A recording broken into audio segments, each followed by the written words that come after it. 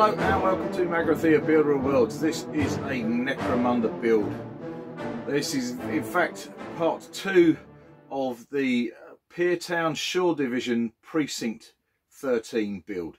The sector house for my Sump enforcers. And here it is. It's a large offshore police station, if you like, if you're not familiar with Necromunda. If you are familiar with Necromunda, you know who the enforcers are. If you're not familiar with Necromunda, the enforcers are what stands for police in the game, one way or another. And in my campaign world and my strange mind's eye of how I see my kind of like part of Necromunda taking place, my campaign is set in a place called Pier Town, which is a settlement on the shores of the Great Sump, which is right underneath Hive Primus. And it's quite an unpleasant place to be. And the enforcers, they have their sector house out on, that's not really water, we call it the Sump. That's what I'm building at the moment. This is, as I said, part 2. I've produced most of the superstructure of this fortress, of this vessel. If you haven't seen that, then you need to go and see part 1 of this video. You might not have seen part 1 of this video because you might not have seen any of my videos yet because you haven't subscribed to this channel, which is like, where have you been for the last 6 months? Goodness me. Go and subscribe now. Go back and at least watch part 1 of this video and then you'll get up to speed. If you have watched part 1, then we're going to carry on. Come over here and let's have a closer look at the model as it is at the moment. So here we are. This is the Enforcer Sector House. For those of you who have watched this already, you'll know, or you might remember, that it is mainly being built on a playable roll-on, roll-off ferry, which is the main structure. And then I've added a whole load of structure to it. I've added this back administration tower, which comes apart in a number of pieces. This top bit is going to be the commander's cabin, which has its own lift-off roof. There's no detail inside that yet, but I am going to look to detail in there. Then this second layer here has got the water tower on it. The water tower's not stuck on because I don't think it's going to go in the crate that I've got lined up for this if the water tower's stuck on, so it's going to have to be done separately, I think. And then the rest of the structure here has got the tower, and this section here is going to be a med bay. I've got to equip that as well. And then the third part, which is permanently attached to the model, has got a prison cell and what's going to be the armory over here. Might have a couple of ready bunks in there for a couple of guys who are on duty, that kind of thing, but mostly racked up weapons and bits and pieces. Then down the front, we've got a pontoon out the front here. I cut out the side with a Dremel to get characters in and out of the pontoon off vessels like my Sump Speeder, which could pull alongside and crew can disembark, that kind of thing. We have the bridge of the ferry, which has become the main docking control, and it's got various components and kind of like control and stuff there. Then we can also see here the entrance archway, which is not attached because I'm going to paint this separately probably. And that's got a big missing gap at the moment because I want to put a weapon system in here some way because this thing has no defences. Also, halfway back, there is a staircase, set of stairs that go up and over with a control panel for the dockmaster to stand up here to guide in vessels like the Sump Rider, the converted Adeptus Mechanicus Dune Riders that I'm using as vehicles for my enforcers. And then over the back, we have a thermic plasma generator attached to the main engine room. I've got various plans for various things now. I've got to add a mechanics bay and various other stuff. So this video, he says, putting some of these bits and pieces back in place. This video is going to be about the detailing of this model and turning it into a 40k model, even more so than it is now. The big issue at the moment is I've got these very smooth, modern plasticky kind of like sides to this model, and what I've got to do is stop it looking like a kid's toy. So it needs to be, the superstructure needs to be clad in plating and various bits and pieces, made to look more GrimDark and 40k and fortification and less kind of ferry. And then I want to detail inside the admin tower I want to detail in the mech's bay. I want to add weapon systems and various other bits and pieces. So there's quite a lot to do in this video still. Obviously, I'm going to have to paint the whole thing and make the sump water and that kind of thing. So that's what we're going to do in this video. So hold on. I'm aiming to get this whole model done by the end of this video, and that will have been a 2-week build. This is my largest and most adventurous build I've made for Necromunda so far. Having a lot of fun with this model. Apart from anything else, I think it will look great and be really useful for games. But actually, this is becoming very much one of the keystones of my Necromunda campaign world, setting the tone for the whole thing. When I've done this, I want to make other stuff out on the sump. So, keep watching and let's see how this develops. So, one of the first things we're going to do in my campaign to get rid of these smooth plastic and Playmobil look is I'm going to add some armor plating. And I've come across the box set of the Sky Shield. I've found that I've got a Sky Shield landing pad that I bought to use on a scenery tile. I'm going to make a farm. Might actually end up out on the sump. What it doesn't need is these full-on armour-plated sides. So what I'm going to do is I'm going to take off this top handrail, I think, and I'm going to stick in place these armour plates either here or up there, probably down here, because then that way there they can appear as crenellations on a castle. And the enforcers can shoot from. So I'm going to cut away this. First of all, probably might be able to do it with clippers and a craft knife. If not, I'll have to use a Dremel. And then I'm going to stick that in. And I do that, and I'm going to do that over on this side as well. And there might be the odd place where I can use some of the ones where they're only 2 wide too, which will look pretty cool. So that's one of my first jobs that I'm going to do with this. I've also, while I'm here, been making a weapon system. This is the weapon system, twin link las cannon, which is pretty heavy really for a Necromunda game. I just wanted to look kind of scary and imposing. This is a Razorback las cannon, pair of twin link las cannons, sent to me by a subscriber. Thank you very much. And with some other cack, because people send me their cack now. And I've made a way that it could sit in this piece of platform and rotate, which is pretty neat. So it not only does it go up and down, it also rotates. And I'm going to attach that to the underside of the entrance arch. So the entrance way is going to be kind of covered by twin link las cannons. So any baddies arriving with vehicles are going to get blammed by a twin link las cannon. It's got a relatively good arc of fire either way round, and up and down. It's going to look quite neat when it's redone and painted. Look really menacing. That's what I'm going for really, more than anything else. So that I'm going to stick on now as well. Okay, well now before I stick these on, I've managed to successfully cut out that handrail quite nicely. I've decided that actually one of the problems, one of the problems with this component is it's a bit too Imperial Guardy and Space Marine-y. I'm not bothered about the skulls, that's very 40k, but I don't want these Imperial Eagles, so I'm going to take those off with a little craft chisel. They are quite similar. Okay, so we've done a couple of things here now.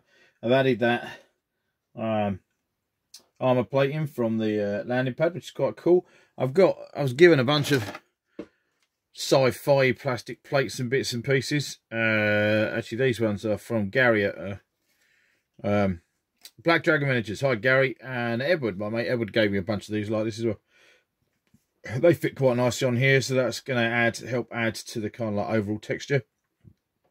And if you saw my video last time, you'll see that I was talking about a great big chain that I got from an old wooden chest, which is now going to act as anchor chains into the sump. They're now stuck on the side of the ship as well. So we're getting there. We're starting to remove this kind of like full-on plastic look. I've got a few more bits to add. I think if I can find rivets and various things that will help with the overall texture. That's what I'm looking to do.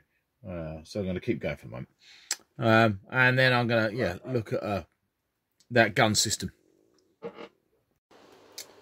Okay, so here's the over the gate entrance gun in place. There's the twin linked las cannon that will sit underneath that now, and I can twist and turn. It's quite pretty. I'm really pleased with that. Top bit is just a vent. It's got a pin going through it all the way through, so it will twist and turn, sit nicely. That's going to look quite imposing, rather worrying to anybody else. I now need to stick on these sides, and then that bit of there will be pretty much done. I'm going to have back ones as well. Quite cool. I might put a few hanging pipes and bits and pieces under here to add a bit of texture as well. I think that's going to look really, really nice. So I'm not really working on this with much of a plan today, just doing bits as it takes my fancy. But I'm thinking that it's going to work quite well on the top of the bridge. Although I don't know how it would take the weight of this, but I really like the idea of having a crane.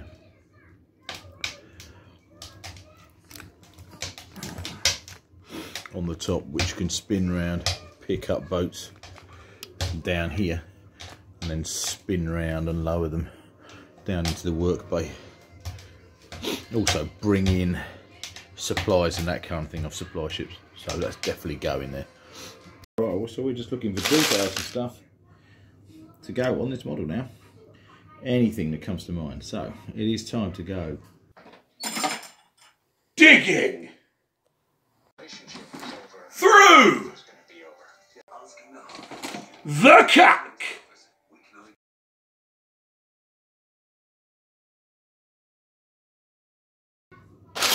Here's a box of fine cat details spread out on a tray so I can find little bits and pieces, because I have no idea what I'm looking for, to be quite honest. Could be all sorts of things. I just need to 40k up this model. There's a fuel tank. I wonder where the bottom half of that is. That's an old metal one off a Chimera that became a Hellhound. I've got these metal plates and bits and pieces. Oh, they might be cool for... I've got to make a set of stairs, a couple of stairs up, and those are the right kind of texture for that. Yeah, I don't know what I'm looking for really. I need a plan. I need to come up with a plan. I haven't got a plan.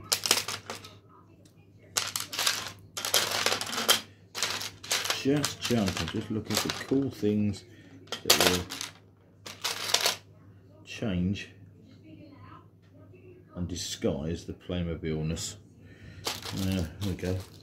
Still in a bag. I don't even know what company that's come from. I think that's from Crooked Dice. It's an air conditioning unit, actually. In the CAC Crooked Dice miniatures resin piece. That'll go on quite nicely somewhere. That'll help.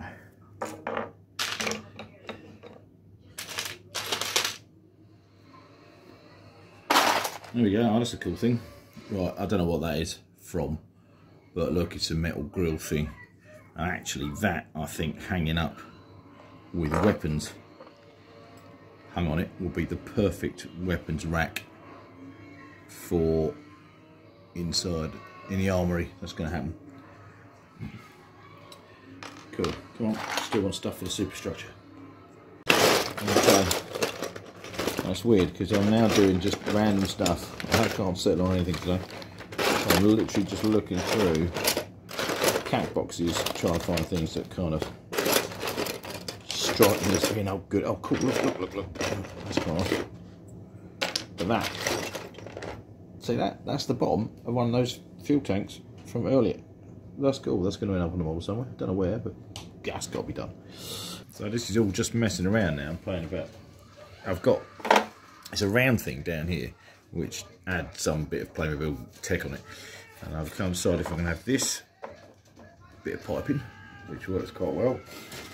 I'm quite tempted to use this one. And this is all the fun of making this kind of model. It's just playing around and trying stuff out, but I think that's going to work much better. So I'm going to have this and this off the sprue and stick that in. I think that works better. It'll just be more interesting to paint. Won't stick up as high in front of the open walkway either. It's going to be pretty neat. This is all this level of detail. This model is crying out for just tons of detail. At the end of this video, I'll be painting it, the model, and I will be complaining like a crying school child with the amount of detail and how much painting I've got to do, but it's got to be worth it. Got to be worth it. What will probably happen is I'll end up doing a very basic paint job, and then I'll come back so I can get the model finished, and then I'll keep coming back to it and adding extra stuff. It's going to be done with a lot of spray paint, I would imagine, to start off with, and a lot of rust effects, but you know, we'll see. Okay, so one of the cool things I like about doing what I do is the number of people who watch and then make ideas and contributions. Sometimes you're kind of like already coming up with things that I've already come up with, which is cool, because I'm like, you wait until I see what I'm going to do. But in other cases, I get people make really cool suggestions, and Shiro, who's watching, suggested I have some kind of bay window type guard position here next to this door, which is really cool. So that's what I'm going to kind of like work on now. So thanks for that. That was a cool idea, man. And I think I'm going to use some upside down stuff from the fortress, the gang fort, because I reckon that would go across there nicely with a bit of flooring out there. You can have a guy out there covering the door. That would be a really cool idea. So that's what I'm going to have a crack at doing now. Okay, so I'm going to chop out this rail. And using these bits, we're going to do exactly that. We're going to have a guard basket. It's quite cool. Is upside down this way round. This is going to glue really nicely onto the side, so should be pretty well supported.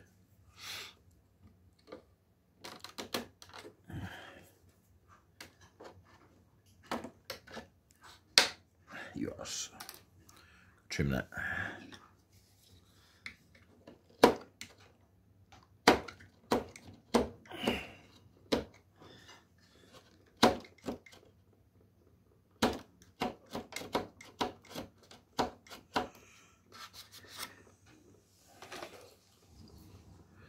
Okay, so sadly, unfortunately, I stuck this on here, but then trying to figure on it and putting in the railings, it kind of works, but doesn't. I think, well, I do want to. I think I'm going to have to cut out this bit here and have this lower down. I didn't really want to do that. I want it high up, but the physics of it just wouldn't work for the crewman. So from that point of view, I'm going to have it lowered down. So I'm going to have to cut this out. I'm wondering where I can do that with a craft knife rather than a Dremel, like I did here. But if this works, I really fancy doing it on the one over the back as well, on the other side of the engineer's bay. So I'm going to try this out here and see how it goes. Okay, so this is a work in progress update, I suppose, because I've done loads of little bits and some bigger bits. You can see the crane, which is, you can see an alien head in the background, but you can see a crane which is now sitting on top of the bridge. That's designed there for loading and unloading supplies off supply barges, and also picking up sump speeders and putting them down in the work bay rather than having to drive up and down the ramp. That's quite cool. I'm quite pleased with that. That was just a really straightforward build and fit at the base to the roof of the bridge. I'm leaving the crane off separate so I can twist and turn it, and so it's going to be easier to pack and probably easier to paint as well. Okay, what else we got? Of course, that will make it vulnerable when playing games. I don't want to knock the damn thing over all the time. Okay, so I've now done this little kind of enforcer post next to the doorway, so he can stand on there, which works quite nicely. It could really do with a heavy weapon on here, though, some kind of pintle mounted fixed weapon to oversee, to guard the landing station here. On the front, I do have this rotating twin link las cannon. I'm really pleased with the structure of that. It's going to be quite intimidating. That's quite neat. That sits underneath. The gunner here would have to sit right here to make that work. There's no weaponry on the back side of this. I have added a few things, mind you. Let's just come down here. This is the front of the Adeptus Mechanicus Dune Rider when it's in its, I don't know, tanky version. It's just a big set of bull bars that goes on there, and that works really quite nicely there. As you can now see, I've got the landing pad armour plated crenellations all the way along here. This is really adding to the overall look of the things. Lots more protection, making this look more like a fortification.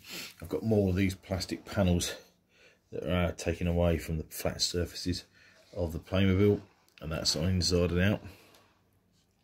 I've added this aircon unit here. This is from Crooked Dice, and that vent over the rope hole there. The chains are now super glued down to the board, and this is all going to be sumped up, so that chain will be just going down into the water. My next big concern is the aft of the vessel, because again there's no weapon system protecting the back of this, and it's very vulnerable because all these ladders. It is a shame. I had a number of people mention on the first one about the locations of the ladders.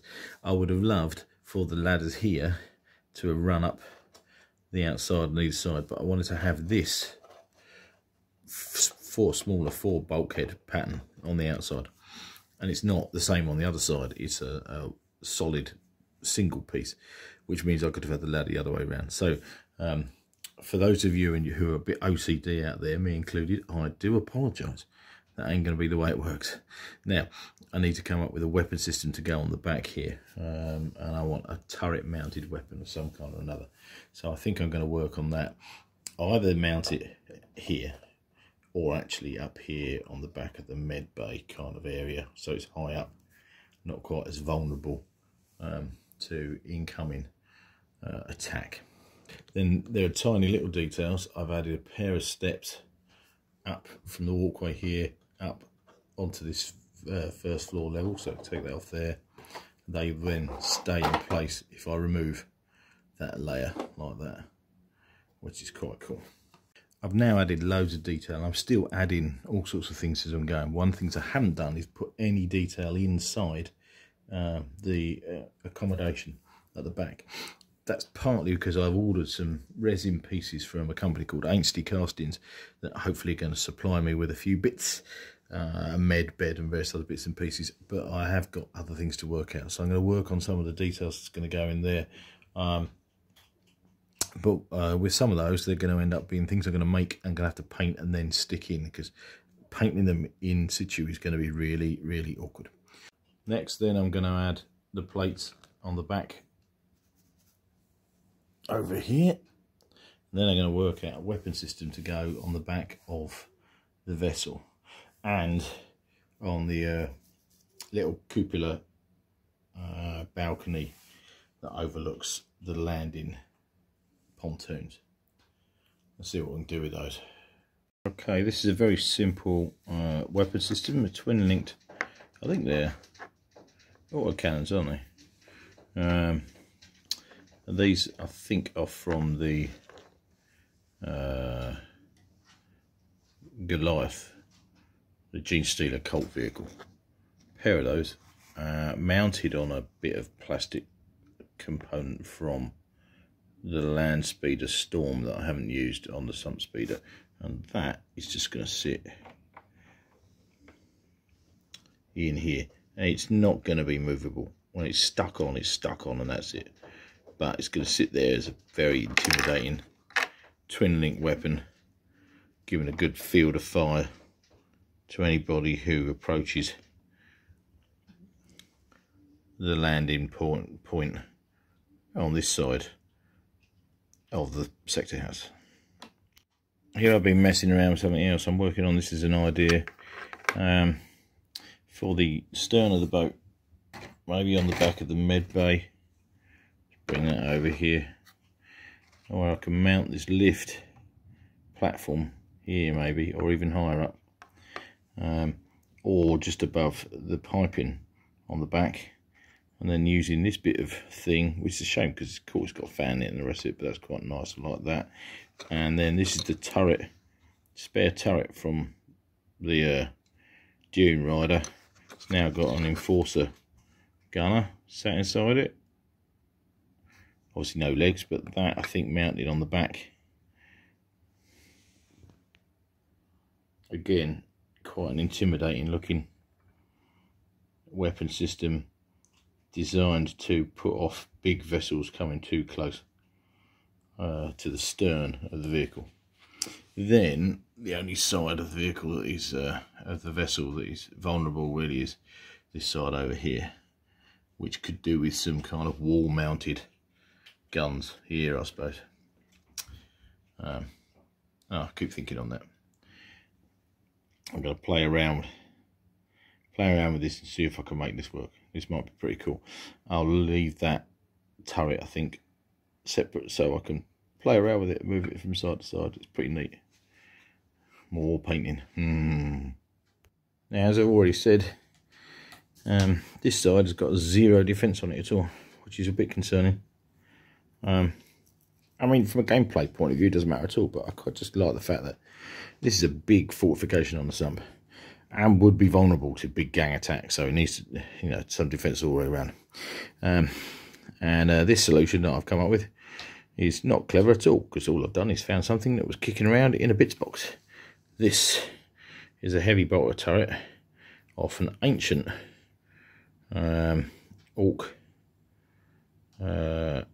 war wagon that I built years and years ago.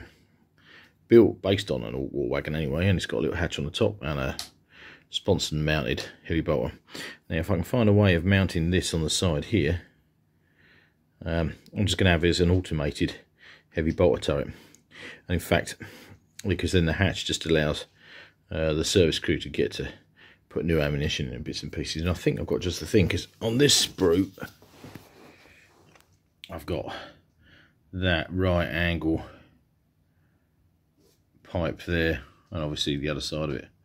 And if I stick both of those together and stick them coming out here, then it will sit up there, go blat blat blat blat blat blat blat blat blat. Now the only problem is, of course, is the fact that it's sticking out over the side of the model, which is awkward from a storage point of view. Which is possibly the other reason why there is no defences on this side of the model, because there's nowhere for them to go. Everything is pretty much over the top. But it might be quite cool. Either that, I might mount it on the wall of the tower. Don't know. I'm going to have a go, see what it looks like, and then decide whether I'm going to keep it or not. Okay, so thinking about the door to the whole structure. I was going to go with the door from the gang stronghold, but it ain't going to work. So I think I'm going to use a container end. I'm going to take off those 2 hinges at the bottom. Have it just so I can put it in place. In fact, I'll put a solid little thing so it stand up. And then if I wanted to remove it, I'll just take it out. I'm not going to do anything fancy with that. But it will look pretty cool when it's kind of like done there. And it doesn't matter if there are gaps on either side, because that's where sump water or blood or ooze or whatever can squeeze out the sides. Nobody will be able to get through it. Okay, so all I've done is cut the hinges off the bottom, cut out a bit of sprue that fits nicely there. That will just hopefully help it stand up, stand in place. I've got 2 lift tops. I've used the lifts in other places. I haven't used them as lifts yet on any of the actual mortalis top tiles. But they make quite good kind of like sides to that entranceway there. So the side of this now is looking quite cool. I reckon I'm in a position where I could paint this up now. Get going with this so I could start to paint. In fact, I really need to, because the paint job is going to take fucking ages. Okay, so that's the doorway in place and standing up. And if I want to take it out, I just can. And then you come across here, and that is a pair of twin linked autocannons with a gunner. That looks pretty imposing there, actually. I quite like that. There we go on the back. There's my little gun turret. I haven't stuck it on yet. All I've done is stuck on this platform, which is going to need some supporting underneath, I think, or some more bulking out. But the idea very much is the fact the gunner climbs down this ladder and hops into the top there. It's a self-contained system then. It needs some pipes and bits and pieces to make it work really, really well. But basically the top of the turret, I'm going to move this out far enough so the turret will just be able to swivel slightly side to side. Bracker, bracker, bracker, bracker, bracker, bracker, bracker, bracker, bracker kind of thing. That works. And I've decided to leave this back side clear. I don't want anything sticking out the back of the model. It'll stop me putting it away. It could just get knocked off when it gets moved around and packed up. So this side of it is going to have to be defended by mobile heavy weapons. But that's fine. From a gaming point of view, that's really cool. I don't mind that at all. So here we are, adding the sump. I've got various things I've got to do to this model still, but one of the jobs I want to do late at night in the warm is add the sump water to the model, because it will dry overnight then. And if you haven't seen my sump wall videos, this is how I do the sump water. Now you might also notice there's an awful lot of white on this, because I've been sprinkling on bicarbonate of soda onto super glue to get it to stick and make rust. And anywhere it kind of drops off, it doesn't matter. So my method for making the sump water is pretty straightforward. It involves Mod Podge brushed onto the surface of the plywood, then sheet of tissue paper, torn is fine. In fact, I'm going to tear it down the edge there roughly, I think. And what we're aiming for is I'm going to lay it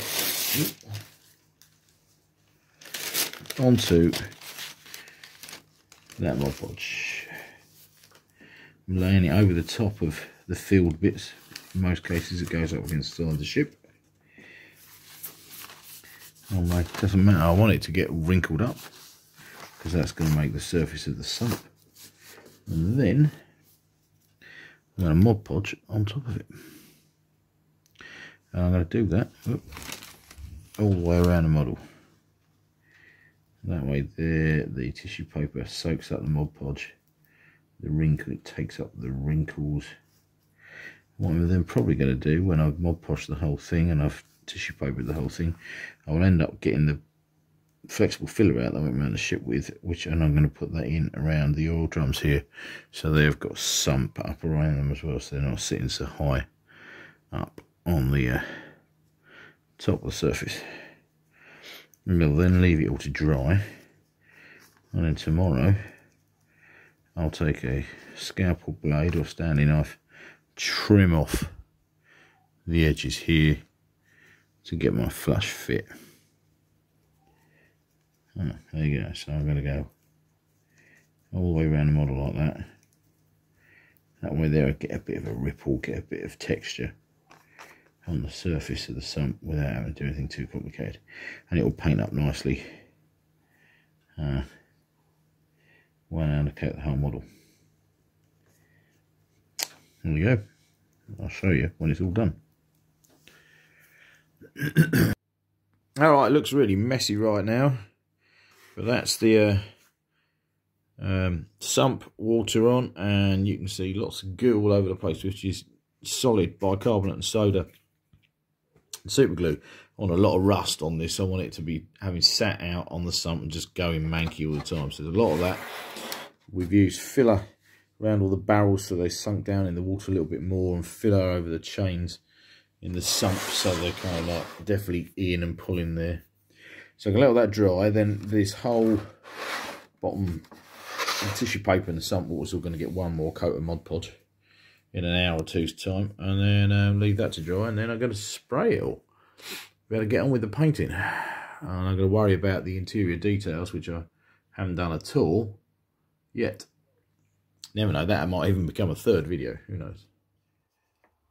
Okay, so we are out in the spray booth in the garage. Cold this evening, but you know, can't do anything about that. That happens to be the time of year.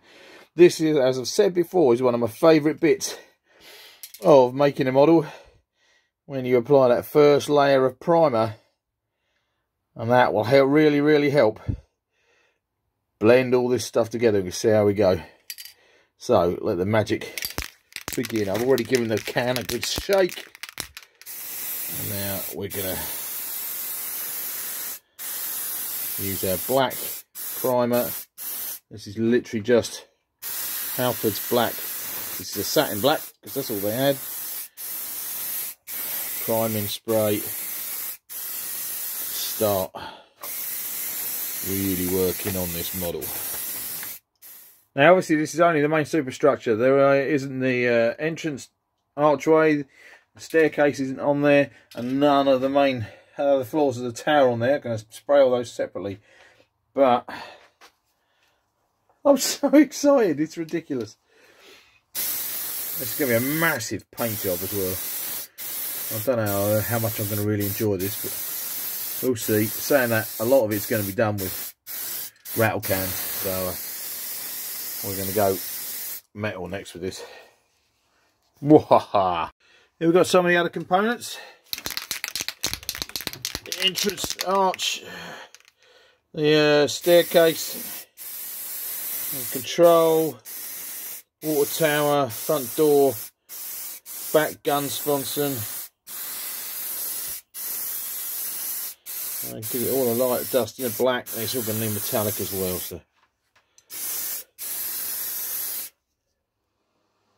So we've come to the end of this second part of this build.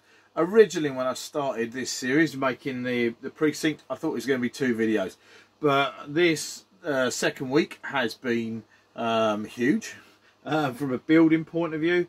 And loads of details gone on. And the whole thing is now assembled and painted, primed and sprayed up with metallic paints so I can get on with the paint job. But actually, that's as far as I've got. Loads of detail, finishing the model, spraying and priming, ready to go. I haven't added lots of the tiny little details, and it needs a proper paint job. And more crew members as well. So I'm going to have to do a third video, which is going to be about the painting of this and about the actual people on board and adding all the details, like the med bay and the commander's cabin and the prison cell and the armory, that kind of thing. I've been kind of like let down by the weather, all the snow this week. We've had virtually no post, and some bits that I've ordered to go onto this model haven't arrived yet. So from that point of view, it just couldn't happen. So I'm sorry that it's going over to 3 videos, although I'm not, because it means I could spend more time doing the painting video as its own thing, because it's quite a mammoth thing. You'll notice over here, glaringly at the back, there's this white bit of roof.